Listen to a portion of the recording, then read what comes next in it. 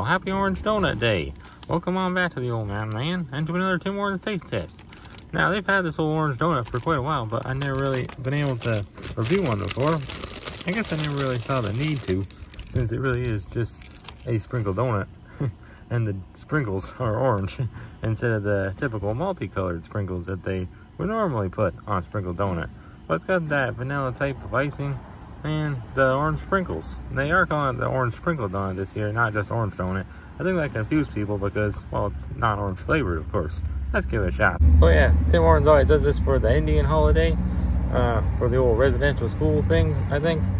What's that day called? National Day of Truth and Reconciliation. I think they made it an official holiday. Dad's actually got the day off today. He don't work because of it, but the schools aren't out because of it. But it should be a holiday where everyone gets it off because it's Orange Donut Day. Give it a shot.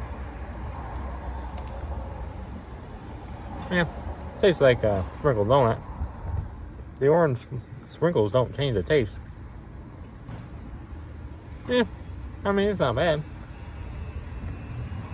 Yeah, I'll give it a 6 out of 10.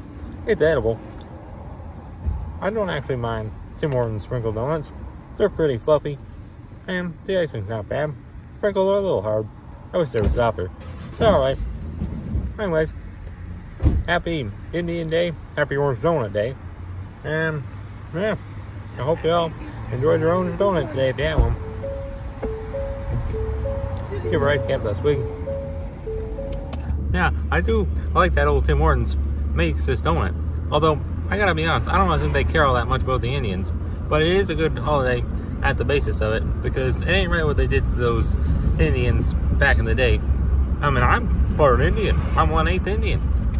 So, I think that's pretty darn hoorah-rific, but I think Tim Hortons are just doing it to, you know, get some credit for it. But I don't know. They have been doing this a few years now, and I don't know, not a bad donut.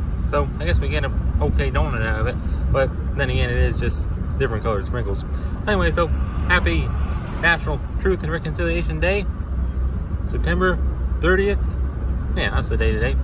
Yeah, go get yourself an orange donut. The proceeds go to supporting the Indians, which is hoorah-rific. But anyways, thank you all for watching. See y'all next time. Hoorah! Want to get them monsters.